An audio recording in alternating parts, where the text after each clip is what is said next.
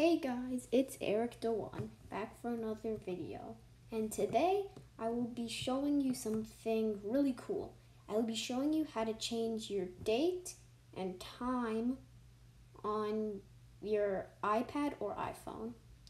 So what I'm going to be doing is I'll just show you how to do it, and other videos they show you but sometimes they don't work, and I'll explain why later.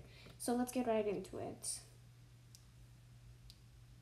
Okay, so first you have to open your iPad or iPhone, go to settings, and then scroll down to general.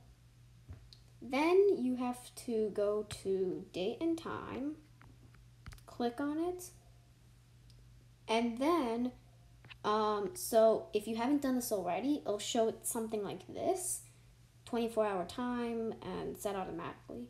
So the way you would do it is turn off set automatically, and then from there you could change the time and